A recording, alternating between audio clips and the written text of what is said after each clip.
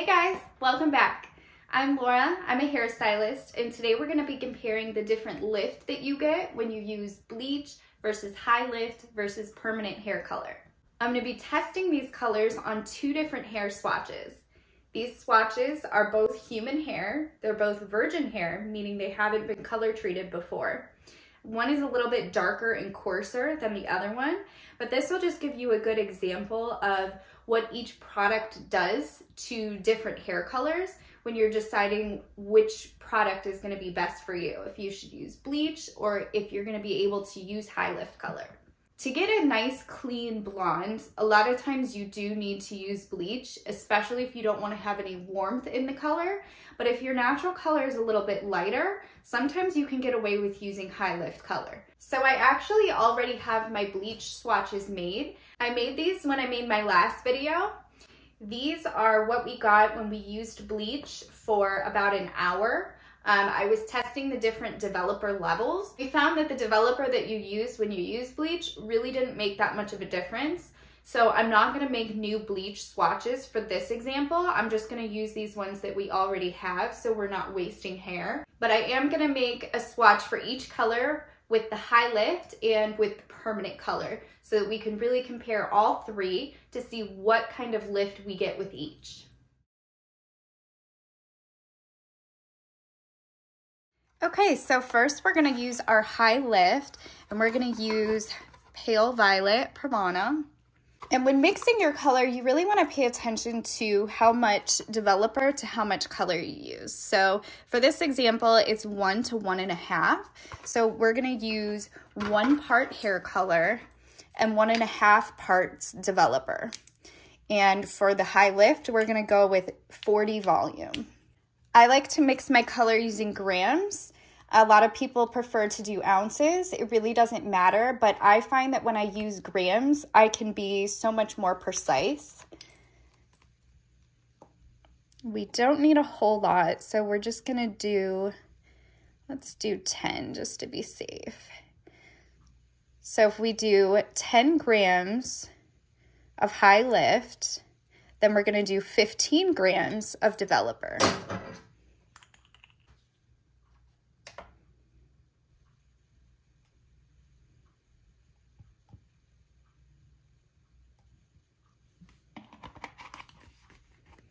All right, we got 17 grams, really is not gonna make a difference. Okay, and so the permanent color that we're gonna use is 10.13.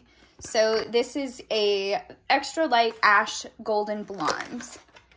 So we'll clear the scale.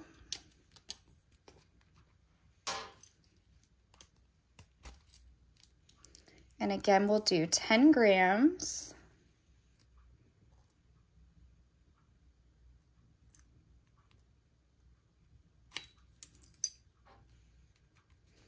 And Pravana's permanent color, their regular color line, is 1 to 1.5 also. I don't know where it says it on the box, but you're just going to have to trust me on this one that it is also 1 to 1.5. Oh, we got 11 grams. Didn't even notice that. That's not a problem. If you are off by a gram or two, it does not make a difference. When you do ounces, you're likely off by a few grams anyways. I prefer to do grams because I can get really, really precise with it. But again, if it's off by 1 or 2 grams, especially when it comes to developer, it's not gonna matter. Okay, so now we'll mix these up. In this bowl, this is the lighter bowl with the lighter brush. I always like to use a different bowl and a different brush when I'm doing different colors so that I can tell them apart. I normally, if there's a lighter color, I put it in a lighter bowl, and a darker color goes in a darker bowl. So this is our high lift color, and this is our permanent color.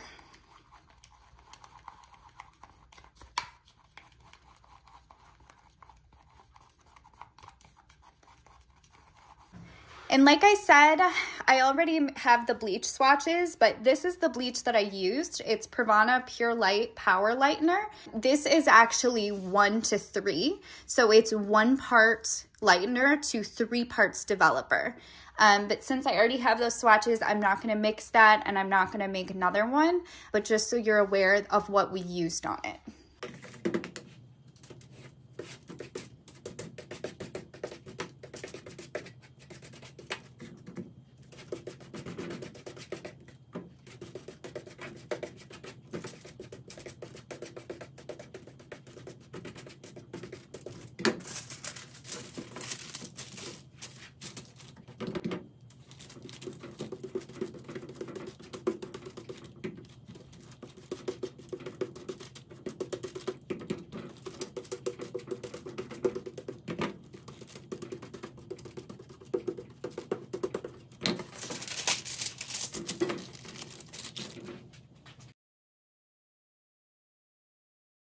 Okay, so here they are wet.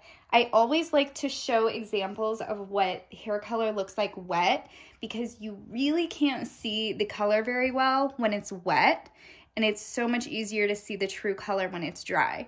Most of my clients always ask when I'm shampooing their color out at the bowl, they're like, oh, how does it look? And I'm like, it looks wet. So that first one was high lift. This is the color. Still looking pretty brown here, especially these darker, the level 5s. So I'm gonna go ahead and blow dry them and we'll see what the results are. Okay, so here we are dry, and I went ahead and brought over our bleach swatches. And you can see that the bleach swatches are drastically brighter than the high lift and the regular color. So I'm gonna let me grab, this is our lighter example. This is the initial hair color. So here's the bleach. Here's the high lift, and here's the permanent color.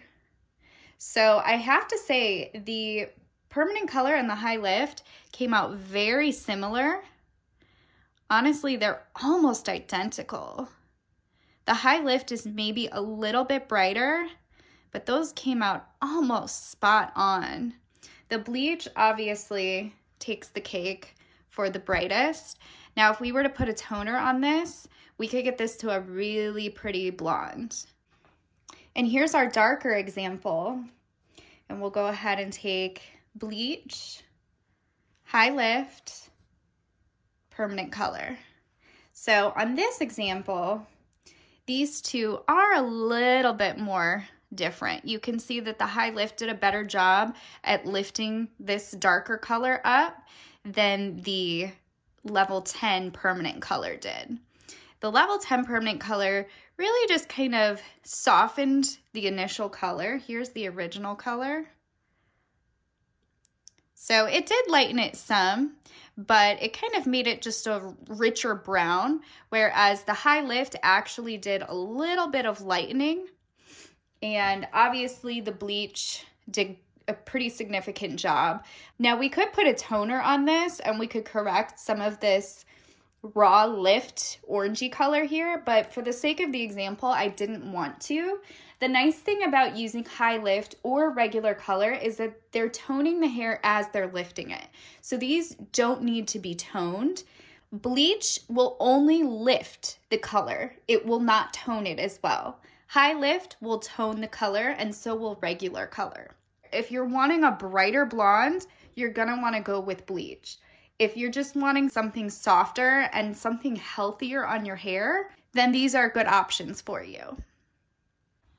I also want to show in the Pravana color book what color we actually used. So for the permanent color, we used 10.13, so that's this. So let's compare at how close they came. So I wanted to show this because just because you pick a color in the book does not mean that that's the color that the hair is going to turn.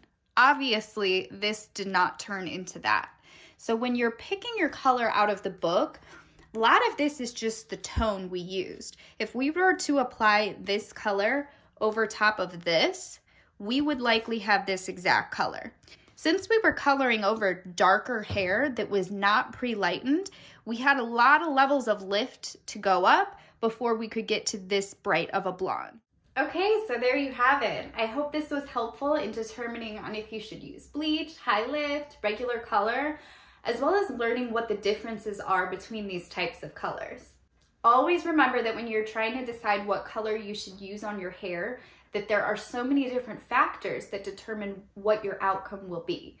The starting color of your hair, if your hair is virgin or color treated, the texture of your hair, these things all make a big difference. As I mentioned earlier, bleach is normally the most picked option, but if you're not wanting a whole lot of lift and you're wanting to lift and tone at the same time, high lift can be a good option for you. If you guys have any questions for me, leave them in the comments. Thanks for watching.